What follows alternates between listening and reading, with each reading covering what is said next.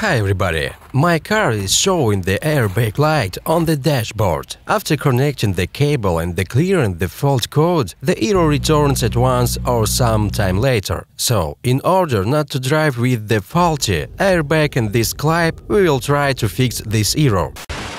When you connect diagnostic scanner, you can see that the error is related to the driver's side rear seat belt, pretensioner, powertrain, and 196. After studying a little information on this issue, I came to the conclusion that in most cases it is the contact on the seatbelt pretensioner connector. There should be no problem in the wiring itself, because from each pretensioner goes the wire without any connection directly to the airbag control unit, which is situated behind the climate control unit and the ashtray. Since I have an Audi A6 C5 sedan, to get the rear belt, pretensioner, powertrain, to remove the upholstery of the rear shelf. But since the wood also require removing the upholstery of the rear pillars and I didn't want to do that, I decided to try to get to the chip through the hole for the seatbelt guides. The rails are fixed in the rear shelf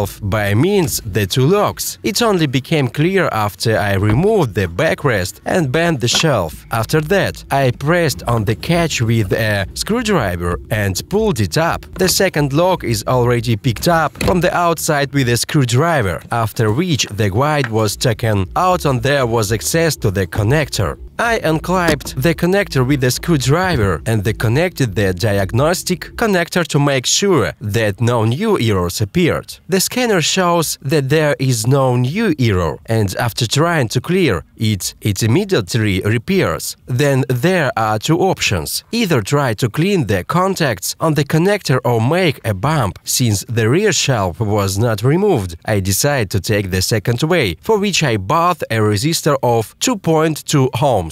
Its legs are plugged into the chip and see if the error disappears on the scanner. As you can see, after clear the fault code and new error did not appear, and the indication on the dashboard went out. To prevent the resistor from falling out, you can wrap it with duct tape, but in the future, of course, it is better to remove the back shelf and see what state the contacts are in. That's all. See you soon in the next videos.